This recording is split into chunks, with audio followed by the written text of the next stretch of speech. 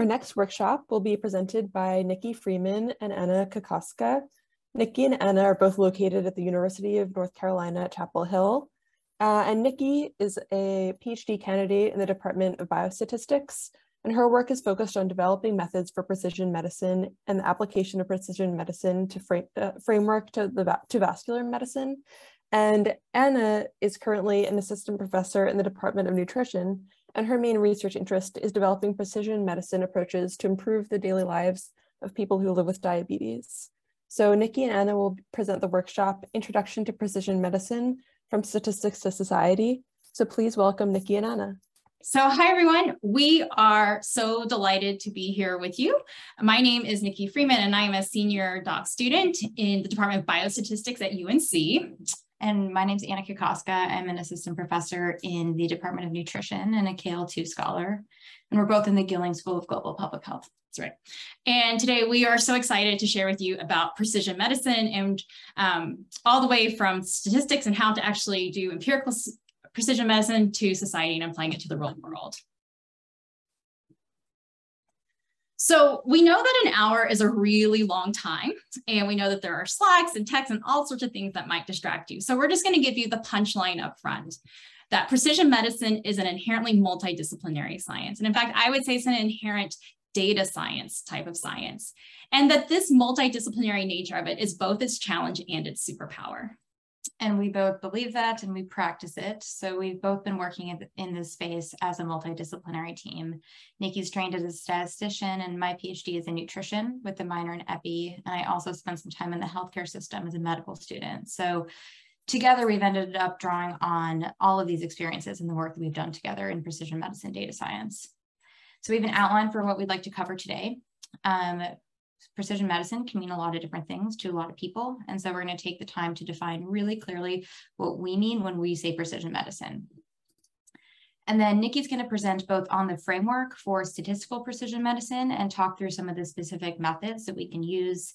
And then we're going to transition and think through both opportunities and challenges for translating this kind of data science into clinical care and patient care. And then we'll close with some time for questions and answers. All right, so precision medicine is this really big topic. And we want to be really clear about what we mean when we say precision medicine, and everything else is going to build off of that. So if you don't know anything about precision medicine, that's okay. You might have heard this tagline, though, that precision medicine is finding the right person for the right treatment at the right time. And you might have also seen this guy, Barack Obama, launching the Precision Medicine Initiative. And really what this was about was moving away from the one-size-fits-all approach to medicine and really thinking about patient heterogeneity, how people are different, and how can we target therapies and treatments to individuals and their individual disease status and needs. So this is just a pause to acknowledge that clinical care is by definition individualized or personalized. And care providers, no matter what discipline they're in, what kind of training they're coming from, they're always working to apply evidence to the patient in front of them. So when we say precision medicine, we are not talking about clinical care. We're talking about the process by which we generate evidence for that kind of care, and specifically how we can use data to be more useful for those case-by-case decisions that providers have to make every day. So even as a scientific field, the term precision medicine has been used really widely to describe a lot of different work. And this is a challenge, and I think especially so when you find yourself talking to people who do different work that might fall under the same sort of precision medicine umbrella. So Nikki and I have been working on what is an overly simplified but still useful framework to try to reconcile all of that work and then clarify where it is that we are focused. So when I first heard about precision medicine, and this may be true of others here, but I was a medical student and I heard precision medicine and personalized medicine used interchangeably. And it was often in the context of genomic medicine, pharmacogenomics, and targeted immunotherapies in oncology, for example. And this is a domain of precision medicine, and it's been particularly transformative. And the reason why it works is that it relies on this really deep understanding of the disease and treatment mechanisms and the way they interact. So we need to know what's driving a disease process and specifically the outcome that we care about. And then we use that information to select which treatment or solution might match those drivers.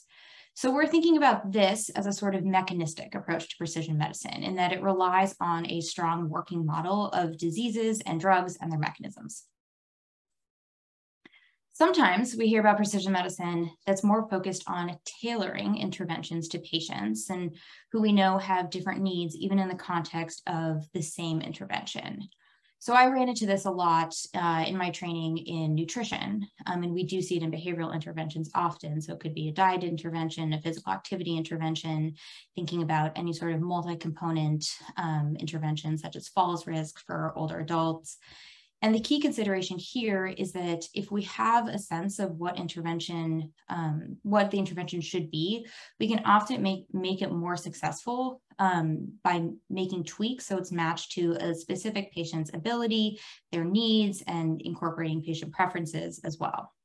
Sometimes this uses a protocol, sometimes this relies more on professional or expert opinion, but we're calling this individualized interventions. And what that means is that we're still moving away from the one size fits all, but the adaptations we're making here are relatively minor, and they're really just to ensure that the intervention itself is feasible and relevant and ideally acceptable.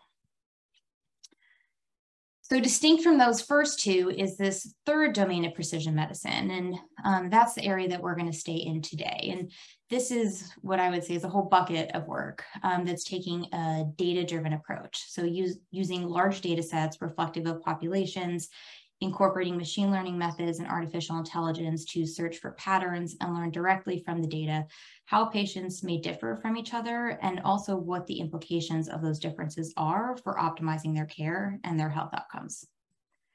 So we're calling this empirical precision medicine. And again, the engine for this is really advanced data science, which helps us make those discoveries, and particularly when we're working in a space where we don't have a full mechanistic model or a protocol for tailoring. And that's going to be our focus today, is this type of empirical data science-driven precision medicine. All right, so last point, even within empirical precision medicine, where we're focused on what we can learn from data using machine learning and AI, different people or stakeholders may be interested in using precision medicine data science for fundamentally different questions. And we've learned the hard way often that it's worthwhile to take the time to clarify upfront really what the motivating problem is and what the goals are. So for some questions, the solution may be to understand or more precisely predict what will happen to somebody over time. And this is a sort of precision prognosis question, and it can look like risk stratification, it can look like phenotyping, but we're really just trying to get more granular predictions about prognosis. For other questions, the solution may be a sort of to predict how different people will respond to the same intervention. And this is a bit like a moderator analysis, and the language we use may sound like responders and non-responders. The type of precision medicine that Nikki and I are interested in and most excited about is predicting what, for an individual person, an optimal therapy might be, given we have a set of options. And here we're using our data science tools to go beyond risk stratification and even beyond predicting what someone's intervention response might be, to actually recommend what an optimal therapy is for that person.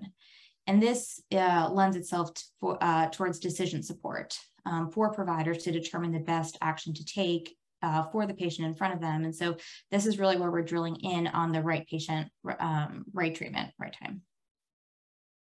Okay, so we've described what we actually mean by precision medicine, but what exactly is statistical precision medicine? So I pulled this quote from an annual review paper by Michael Kosarok, who is our mentor at UNC, and Eric Labor, who is at Duke. And they write about statistical precision medicine, saying that it's the paradigm wherein patient heterogeneity is leveraged through data-driven approaches to improve right treatment decisions so that the right treatment is given to the right patient at the right time. And of course, when you hear that, you think, yay, that's awesome. This is exactly what I want to do. But then like as a statistician, I sit back and I think, but what exactly does that mean? And so we're going to take a second and walk through the mathematical framework that underlies this kind of statistical empirical precision medicine. So the place where I like to start is in causal inference. And I think it makes a lot of sense to start there, and then we'll talk about how precision medicine is different than standard causal inference. So we're going to live in this very simple world where we have a single treatment, either the 0 treatment or the 1 treatment. That's going to be denoted by A. We have an outcome Y that we're interested in. We'll say we want to make Y big. We want to optimize it. And we're going to have some baseline patient features. This might be demographics, disease status, disease history, things like that.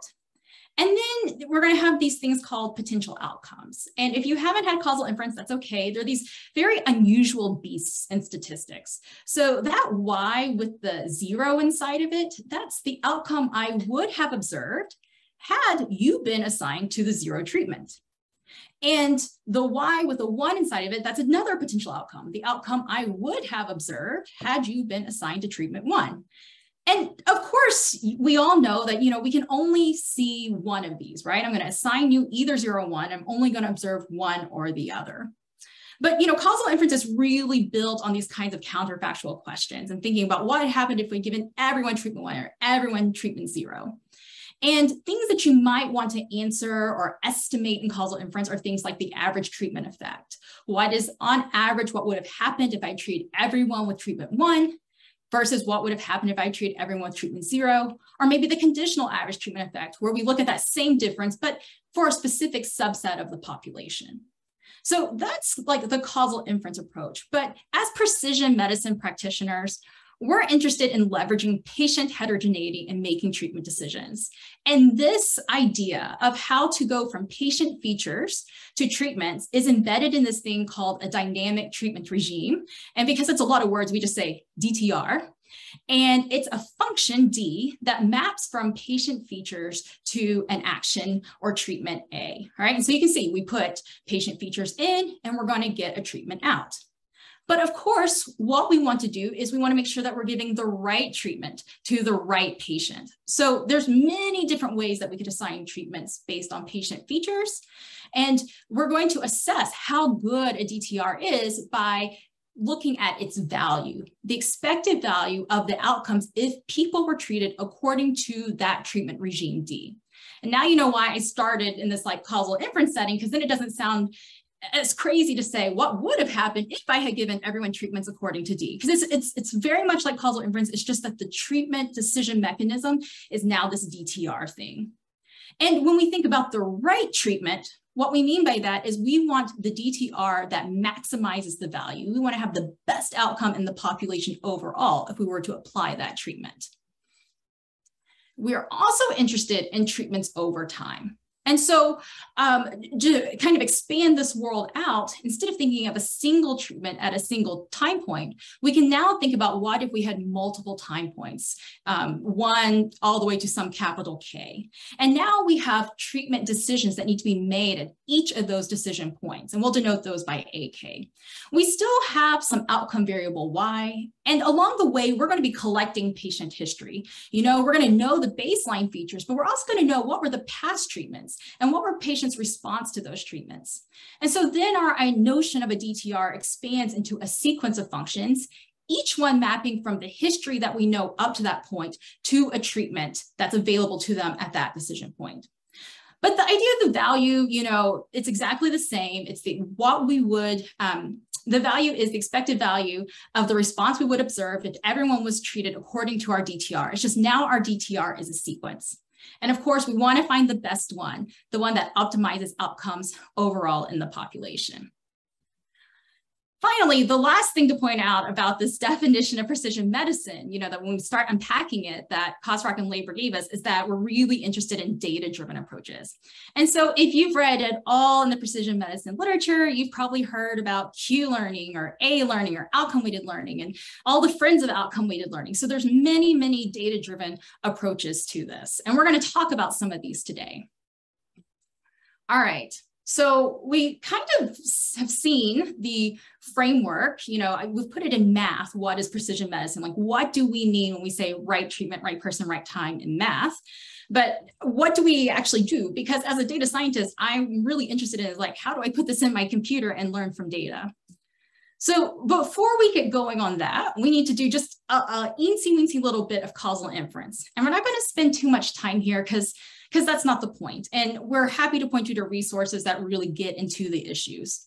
But you might have noticed that I have so far phrased everything in terms of potential outcomes. What would have happened if we had treated everyone according to some regime D? And you're thinking, but you said potential outcomes aren't always observed. At best, we're going to observe one of them. And that's absolutely right. And so we need a way to get from potential outcomes to the data that we actually observe, where we see the patient features we're collecting, we see the treatments they actually received, and we see their actual outcomes. And so we're going to need to make some assumptions or need to be able to assure ourselves that some things are true about our data and the way it was generated either by design or by assumption. The first one is causal consistency. And this says that if you were assigned the one treatment, then the outcome I actually observe is that potential outcome, what I would have observed if you had been assigned the one treatment. And it sounds like a tautology, but there are cases where that's actually not obviously true. The second thing that we need is positivity. And this makes sense that we need the probability of each action for each particular history needs to be greater than 0. We need some variety of treatments for people with the same histories in our data set. If we don't have that, there's not really anything to learn from it. Finally, we need sequential ignorability. And if you've had causal inference, this is just the K time point extension of the no one measures confounder assumption that you might be familiar with. And this just says that the potential outcomes are independent of the treatment assignments. Okay. So now, if you believe me that we either can assume these assumptions or by design, like in a SMART trial, that we have positivity and sequential ignorability, we can actually do some learning of these DTRs. So I'm going to present 3 different approaches. And there are so many approaches and there's so many ways that we could do this, but there's kind of 3 different flavors of what people are doing. And these are very plain vanilla ways. So the first strategy is we're going to estimate that value function, the expected value of the outcomes if everyone had been treated according to regime D. And then once we can estimate the value for any particular regime, we can just search around in a class of regimes and then find the one that gives me the highest value. And then that's my optimal regime. So how are we going to estimate the value? Well, one very straightforward way is to use a Horvitz-Thompson type estimator. And this guy looks, maybe a little intimidating, but this is just a weighted mean. That's very special looking P that just says take the average and we're averaging over outcomes. And that C thing, that just says for people that are consistent with a particular regime. So if your treatment sequence actually happens to coincide with what the dynamic treatment regime D would have given you, then you're going to get included. And then the denominator is just upweighting those individuals by the probability of receiving the sequence that they would have received. Some people call this the inverse probability of treatment weighting estimator as well. So don't get hung up on terminology. I called this second one, this more Hayek estimator, is the IPTW type. I call it IPTW just because it's a little bit more common, how people would actually do it in practice. You might have heard this if you've read like Hernan and Robbins, like this is stabilized IPTW or normalized IPTW. And it's the exact same thing, except for we just normalize the weights. Because if you've ever done any weighting, you know that weights can get very unwieldy very quickly. And this kind of little stabilization term, that thing that's on the left-hand side in front of the Horvitz-Thompson estimator, that just makes sure that things don't go too far awry. And then the other way that we could estimate this value function, we might could do something like AIPTW, augmented inverse probability of treatment weighting. And again, this looks a little, like, oh, what's going on there? But we're really just averaging over that Horvitz-Thompson estimator, and we're taking a combination of it. And you see that Q function in the right-hand side, that's a conditional mean model. So we've modeled the response and we have this weighted version of it. And we're just taking a combination of the two and averaging over that. And the great thing about this augmented inverse probability treatment weighting approach is that it achieves it's semi-parametric efficient. So if you've had any semi-parametric efficiency theory, or you've heard of like doubly robust, this guy satisfies it. Whew. All right, so we know how to estimate the value for a particular regime.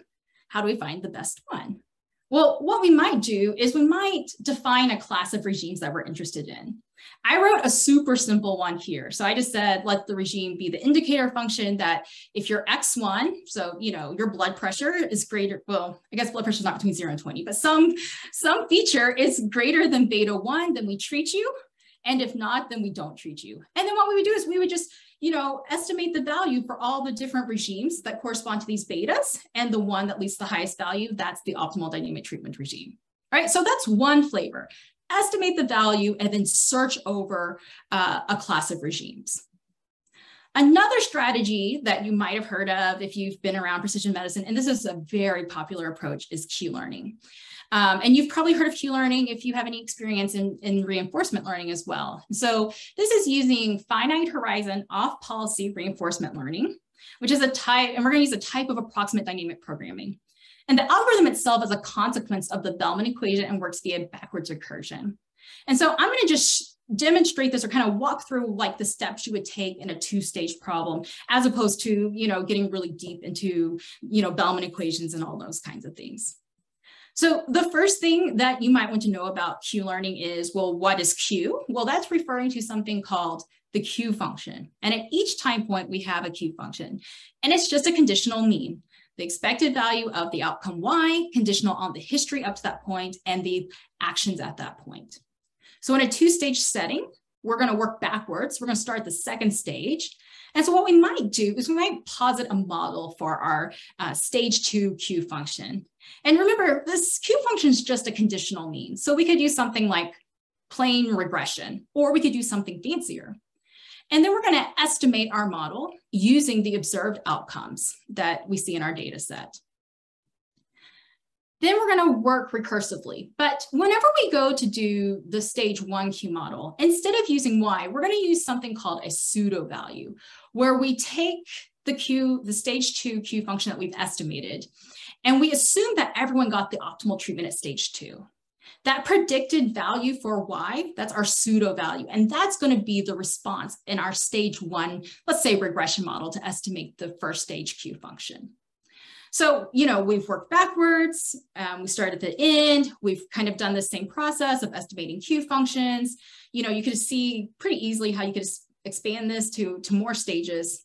At the end of the day, you're going to get out an optimal dynamic treatment regime. And it is precisely those actions that optimize each of these Q functions along the way. All right, so previous way, what we did is we estimated the value function and we did a search. Here, we're going backwards, recursively, looking at each of the stage decisions and estimating conditional mean models. There's a third kind of flavor of learning optimal dynamic treatment regimes that I wanted to talk about today, and that's outcome-weighted learning. And the idea here, and this was super groundbreaking, revolutionary when this work came out, it was to convert the optimal dynamic treatment regime learning problem into a machine learning problem, and in fact, into a weighted classification problem. So let's look at the single stage setting, and let's imagine that we have a binary treatment, and we code it as -1 and 1. And then the value of a regime can be written as I have it here on the slide. And this is just our friend, the Horvitz-Thompson estimator. This is just a weighted mean. And we know that, we just need to optimize over the treatment regimes, and that's the best treatment rule, based on the data that we have. But by magic, patience, and algebra, people showed, Zhao et al. In 2012 showed that you could actually rewrite this in the way that I've highlighted here. And if you look at it, this is just a classification problem. And what we're trying to do is just minimize the classification error. And once you convert the problem into that, it's just a machine learning problem. And it opens up the entire universe of machine learning classification algorithms to solve and search for optimal dynamic treatment regimes. And this is really special because before we were estimating the value, and then we had to posit a class of models or posit a class of regimes, or the regimes were kind of implicit because we were estimating a Q function and then the regime just kind of fell out of it. But here we're directly looking for regimes, and that's something super special and unique about outcome weighted learning. And there's a lot of theory that's been developed about this as well. All right. So that's 3 flavors of how to find optimal dynamic treatment regimes. There are many other methods and settings and things that we didn't talk about. There's marginal structural models and G estimation and regret-based learning and interactive key learning and the outcome-weighted learning. I showed you a single stage, but there's like multiple stages and all these other extensions to it that we didn't get to talk about, but we'll make those available when these slides go out with other resources for this type of work. We looked at a finite time horizon, but there's a body of work for indefinite time horizon setting precision medicine problems.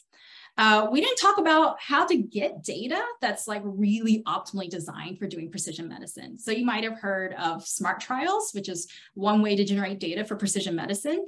SMART stands for sequential multiple assignment randomization trial.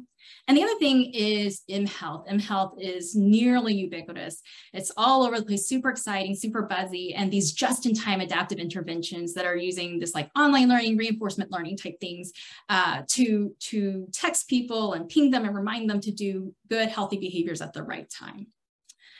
So that's a lot. We've done we're statistics to society, that's statistics. We're going to shift gears towards society, but I wanted to pause here just in case there's like any burning questions before we move on to the society part. All good?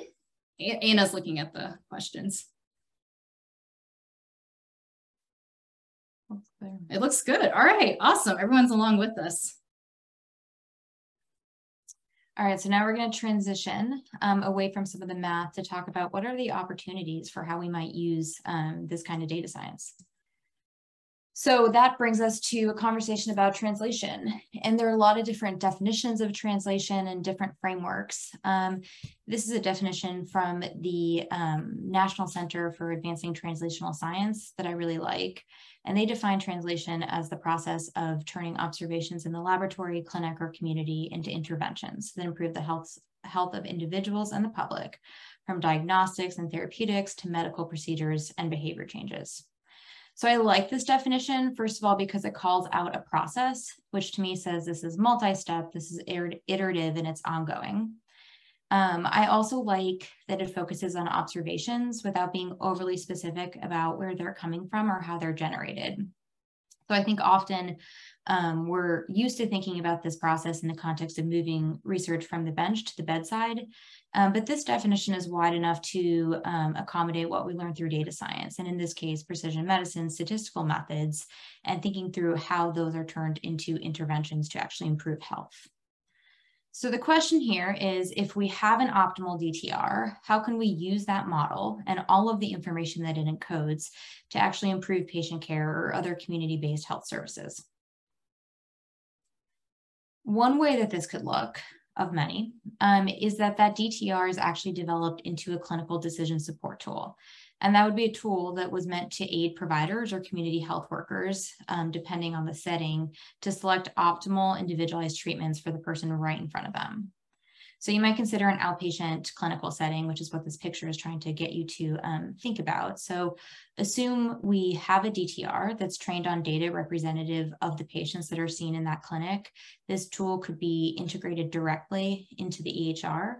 It could pull relevant patient information from the medical record system and then use that information to recommend an optimal treatment.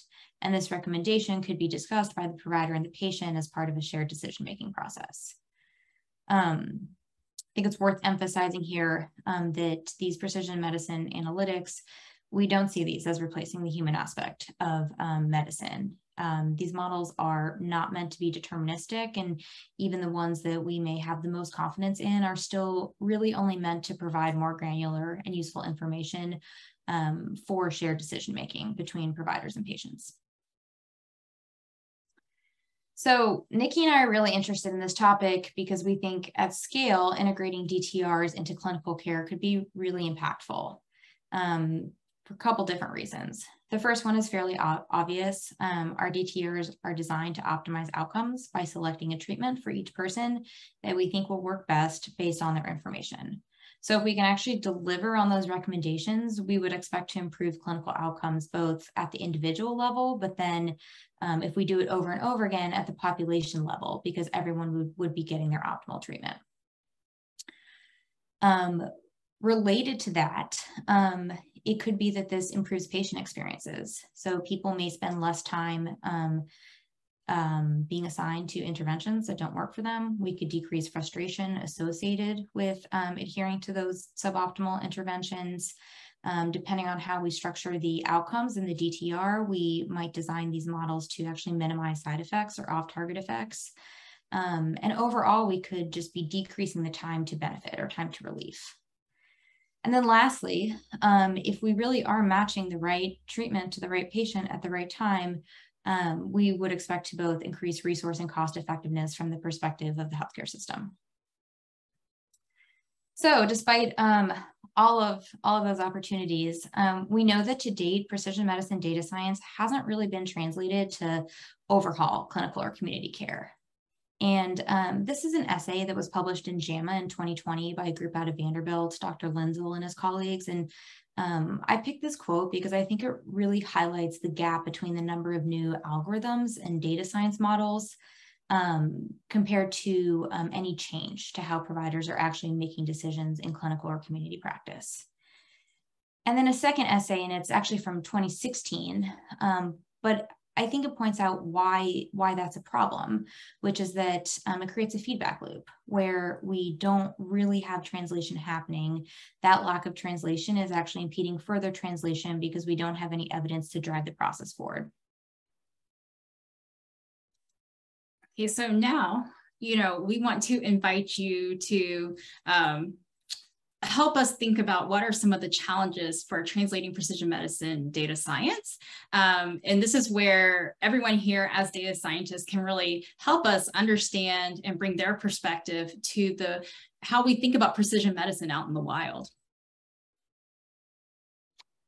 So we have a couple interactive slides coming up, but this is the framework that we're going to use, and it's the one I just presented. But say we have our model on the left and we want to use it to improve health on the right, and we're specifically going to try to deploy it as part of a clinical decision support tool for use in an outpatient clinical office, doctor's office. So our question for the audience is, what other information do we need for stakeholders to adopt and actually use our data-driven precision medicine decision support tool?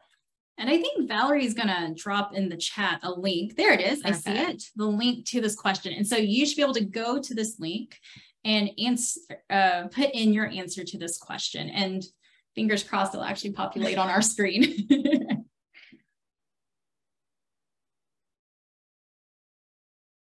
We should have thought about music for this intake loop or something. Yes.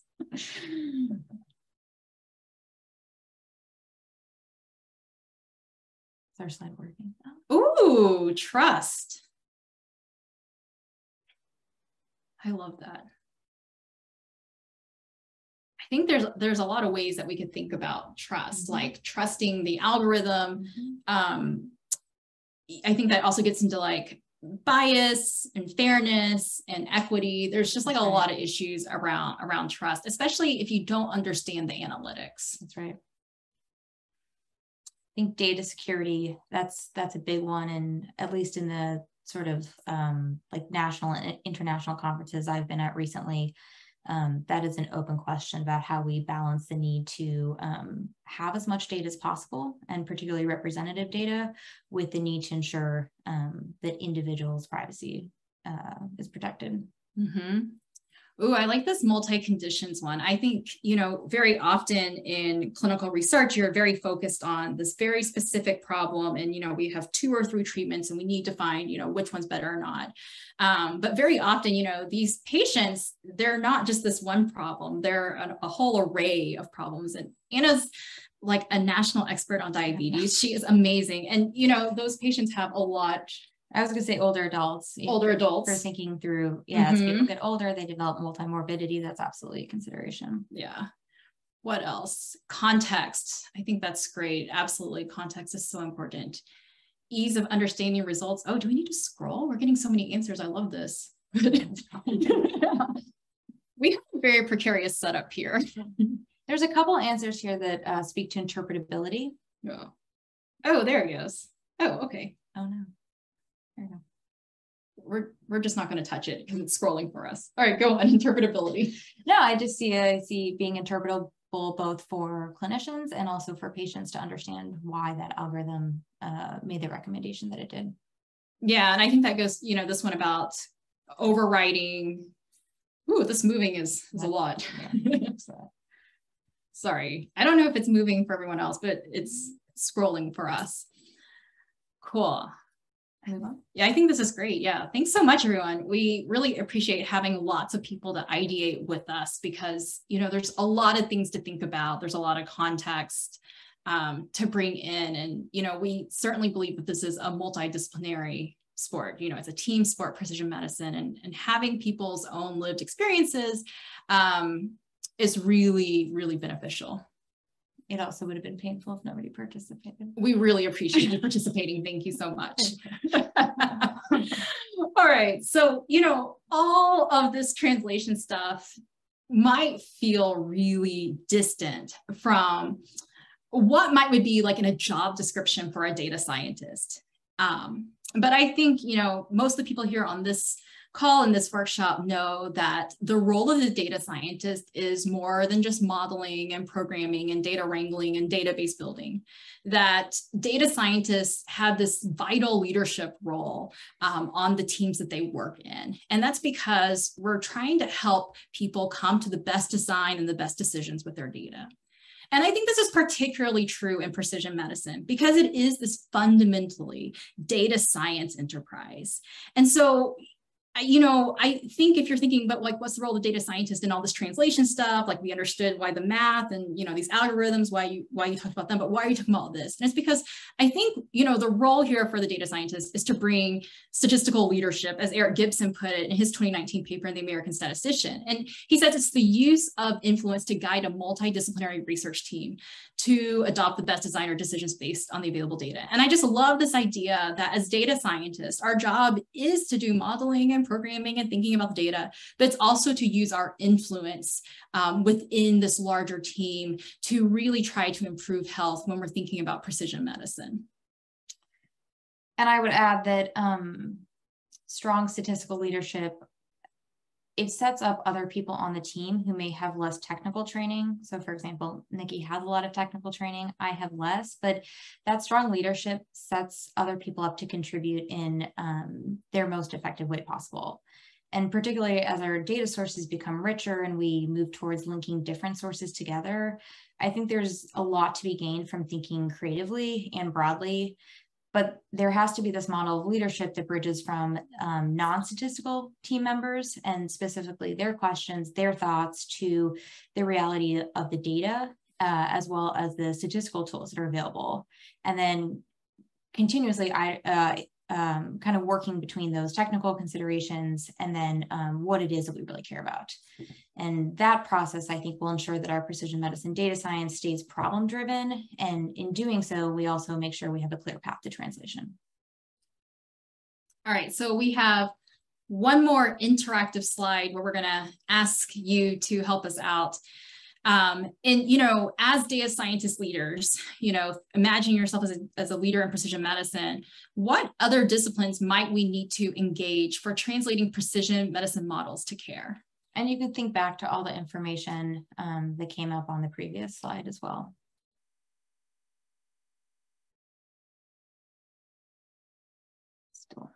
Still the awkward pause. Ooh, psychology, absolutely. Behavior and just, I think there's a lot to be said for, there's a lot of change that has to happen for these clinical decision support tools to really see the light of day. And so I think thinking about psychology, both of patients as well as providers, is really important.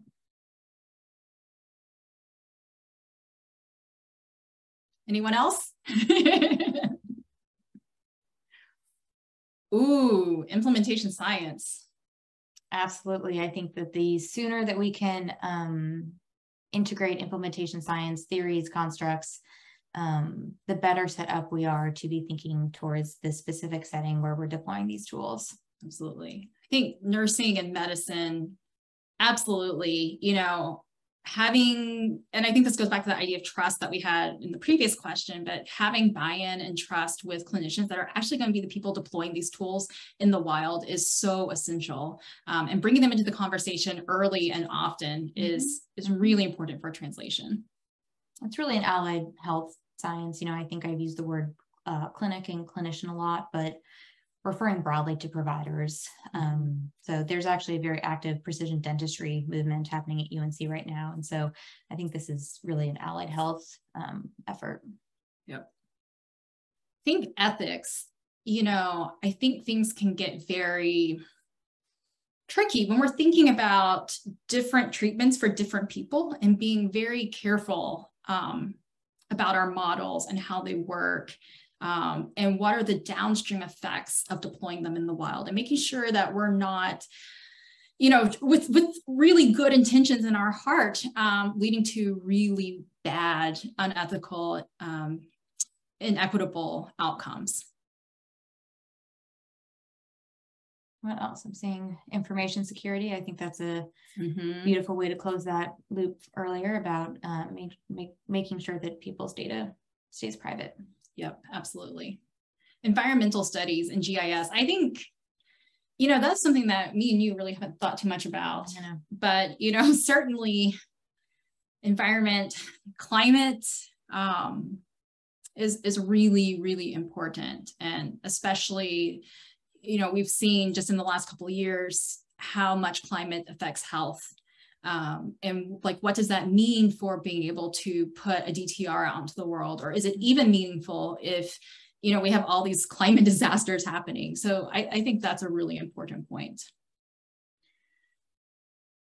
Lovely.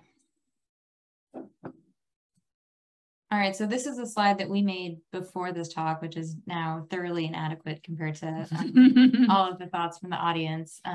But we've been thinking through who we see as our kind of main contributors to precision medicine outside of statistics, and listed some of those here. So to close, we also wanted to highlight some of our early work trying to actually operationalize this multidisciplinary approach. And so there are a lot of challenges, there are a lot of open questions, which everyone here pointed out really nicely. But one thing I think we know to be true is that real world patient care, either in a clinical or community setting, is just a lot more complex than the individualized treatment framework that Nikki presented. So for starters, care is involves more than a single treatment decision. And we also know that health outcomes are shaped by many multi-level factors, the majority of which are not actually individual, but structural, such as racism. And there's also social and behavioral and environmental factors, in addition to the biological or clinical factors that are easier to measure. And all of these factors interact in ways that are really difficult to predict or account for. So we recently wrote this essay that basically makes a call to include this complexity awareness as part of our evidence generation process. So to move towards a data science that is designed to deliver on that tagline of right treatment, right patient, right time, but also consider patients in their specific context. And here are some examples of the types of questions that I think we can and should be asking as data scientists and their collaborators to really prime our models to work within these complex systems. So, you know, yes, people are different from each other, but there are also the multiple and interrelated determinants of health outcomes that I referenced. We also know that there are pretty serious constraints, both at the individual level and at the healthcare system level, and often competing care priorities. So these are some big questions, and they, at the very least, should help underscore why we think this is a true team sport. All right, so we just want to make sure that we thank people before we get to questions. We're thankful to have funding. We're thankful to our mentor. So Michael Kosrock is a biostatistician. He's a real leader in the field of precision medicine, and he has given us a lot of support and empowered us to really go forward with the vision of what precision medicine could be. And Kristen Hasmerler-Lich is also at UNC, and she's helped us to really think through how we can infuse some of this complexity awareness into our data science.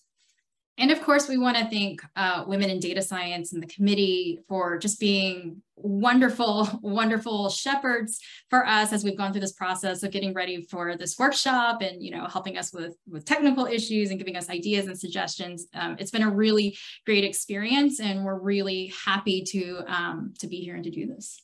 Great. All right, so any questions? Great. Well, thank you both so much for that workshop. That was so interesting and fun, and the interactive slides were really great. I think that I'll start off with one question in the chat, but I really encourage everyone to submit other questions. So Alan asks, is it possible to have a database with algorithms on pregnancies to know how many babies will be born and be sure that they will grow up in a safe environment? I'm not exactly sure about, I think you can do predictive modeling about, birth rates and things like that. And so that's a topic of demography. What I think is very exciting though, kind of in this maternal fetal health space is, there's a couple of projects that I've worked on where they're looking at birth outcomes in low resource settings and thinking about how to apply precision medicine to those settings where maybe not all the treatments are available all the time, where there's not great antenatal care or prenatal care. And then also looking at women of reproductive age as they move into pregnancy and thinking about how can we better allocate, more precisely meet their needs. And so I think there's a lot of space related to maternal fetal health for precision medicine. And they may not actually get to this idea of, are they going to grow up in a safe environment, but how can we make that pregnancy period, how can we make those early years really safe and direct interventions to babies and mothers that need them? And I can jump on and just say, I read that question and I immediately think about data linkage. So I think that we will have, the more data we can be linking together. So clinical data, potentially with claims, with environmental data, we'll have resources, at least data resources, with which we can answer these really complex questions that kind of combine clinical and environmental measures. Great. And I'm curious, as far as precision medicine, who will have access to it. I guess a big question is if it's really intensive care or something, maybe some groups of people, maybe more well-off people, might have more access to it than others. What are your thoughts on that? So I think that is one of the biggest questions when we think forward to translation is how can we make that translation as equitable as possible? I think there are going to be opportunities to incorporate equity into every step. And so the setting is obviously important, but I think even taking one step back and thinking to what are the data that we're requiring for DTRs, and is it possible for everybody to have that data collected, or what's the cost of that kind of data collection, which may push us in some cases to be using more accessible data, potentially at the expense of the performance of the model. But if we can be using this in real time on more people, then I think, that's a trade-off that's worth making. Great. Well, I think that might relate a little bit to the next question from Anne, who's asking about people who maybe interact with chatbots rather than health practitioners, and whether that data might be usable for precision medicine. Maybe there'd be a lower barrier to entry there. I think that there is a huge move towards text-based interventions and thinking about how to apply precision medicine principles to it. Some of that is in the mHealth sphere, thinking about how can we get the right messages and the right frequency and duration of those messages to people. But I think there's a lot more to do there. There's a lot more methods development. And in terms of what's actually been tested out in the field, it's a really small number of interventions so far. So I think there's a lot of opportunities for that, but certainly it's possible and people are thinking about that. Okay, great. That makes a lot of sense. I'm seeing another question about how whether you can expand on how the complex systems approach is different from how precision medicine is currently done. So people might think of complex systems as kind of like, you know, modeling climate change and things like that. So how is it being applied to precision medicine? So I do think we can be using it as a modeling approach for problem understanding in precision medicine. So one thing that the systems approach and systems thinking brings is the ability to more holistically represent both the factors that we think are impacting outcomes and maybe multiple outcomes and how they're related. So I think we can be using systems thinking and systems modeling kind of in the front end of our process to make sure we really clearly understand our disease setting, our population, all of the factors that are going into the outcomes. And then we design our interventions to be, you know, working at the sort of highest leverage point. I think another thing that complex systems lends itself to is thinking longitudinally. And specifically thinking about longitudinal outcomes that may not be linear or may have feedback loops or have these sort of time delays. And so again, I think if we do really careful problem understanding and we have, you know, a sort of a model of the complexity, but also how that complexity plays out over time, then we're able to also be doing our precision medicine in that longitudinal framework that Nikki described, and make sure we're evaluating maybe what we need to be evaluating at the right time. And I would just add, I think something really smart that Anna told me a couple of years ago, and it's always stuck with me, is that whenever you deploy a precision medicine tool into the real world, you're not just affecting that patient and that provider, but you're really changing the entire system and the way that you're thinking about how to treat patients. And this affects their caregivers. This affects, you know, their transportation needs or their childcare needs. And so there's all these other levels and layers of things that affect how efficiently and how well we can do precision medicine out in the world. And so being able to use system science and this complex systems modeling, which Anna is brilliant at and a beautiful thinker about, really helps you to make your precision medicine more context specific and, you know, really try to find ways to make it efficient and really optimize it. That makes a lot of sense. Great to hear about that. And I would also recommend everyone, we still have some more time for questions, so keep putting your questions in the chat. We can next move on to a question. Has there been any work using precision medicine for preventative care? So I'm going to say yes. Certainly, it's not my area of expertise. I know that at UNC, there's actually a precision public health working group, and it's based out of UNC. It's actually a multi-institution collaboration, but there's a lot of work and a lot of writing on what is precision public health versus precision medicine, where there are overlaps, where there are differences. And so absolutely, I think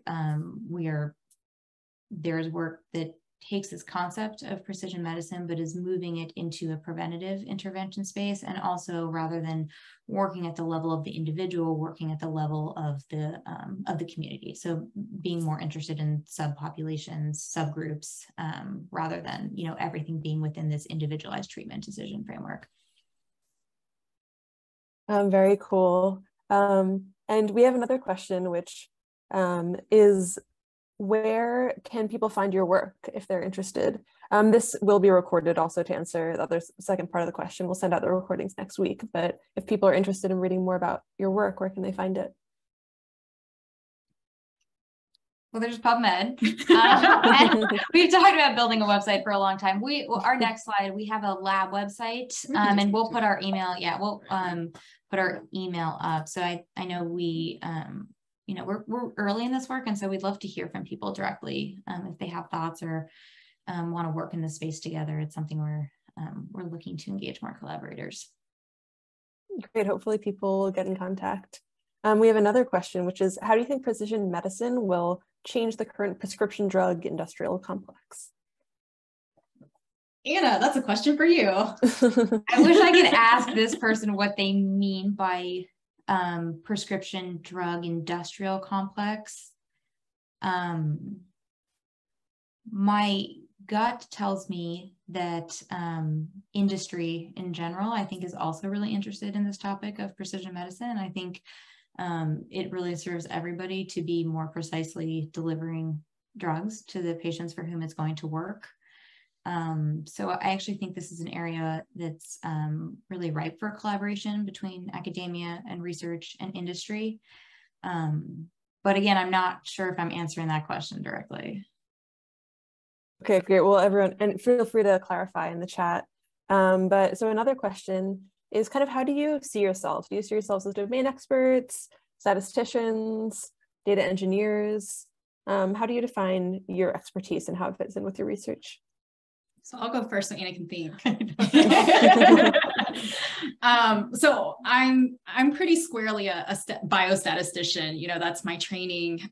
Before I came to biostatistics, I was in economics. So I, have a master's in economics as well. And so I tend to have these like flavors of social science and kind of the way I think and approach the world, but I definitely come to it, from a statistics lens.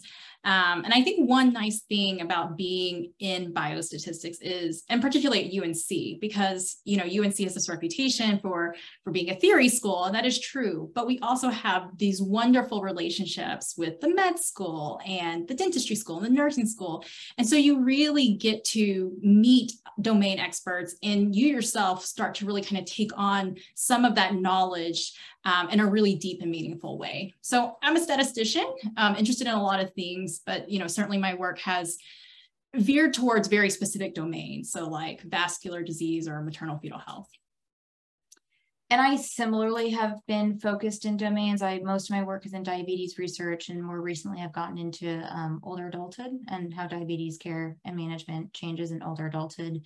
I think at my most aspirational, I would say I would like to be a population health scientist. Like, I really am interested in how we can improve the health of population. So there's certainly components of domain expertise, and there are components of data science. Like, I think the thinking through how we generate evidence for both individual decision making as well as policy decision making that's more oriented towards population.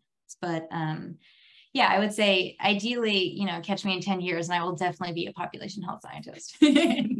But we're both data scientists. Yes. I think we're both, we're big tent precision medicine people. Like, we think precision medicine, there's room for a lot of different approaches. And that's why we spent so much time trying to say, like, this is the precision medicine, the little kernel that we're working on, but there's this whole world out there. And I think it's the same about data science, that, we really want to use data to improve health. And, we come at it at really different ways and different skill sets. But I think that's, what makes this, work relationship work, is that we have different skills and different points of view that strengthens all the things that we do together.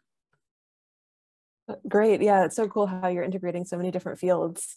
I think we have one last audience question, which is pretty interesting. So basically, if you're using past data, then is there a way that whatever precision medicine solutions you're prescribing will be influenced by previous solutions? Like, maybe there have been like 100 drug interventions and one like other kind of intervention. So you're probably going to end up like recommending a drug intervention just because of like what's been done more in the past. I think it definitely depends on what are the available treatments. And so there is that, like, what actually exists out in the world. So, using data to learn about how to match treatments and patients, we very much depend on those treatments existing. We're not finding new treatments. So I think from that point of view, yes, we do, it does depend on the history and what actually exists. And I would just point out, I think this is what makes this field of data science really complex, is these are not like models that we are running once, putting in a table, publishing, and never looking at again. Like, these really are meant to be to provide decision support. And so I think there will be opportunities to be updating those models as new treatments become available, for example, and as we get more information from evaluation.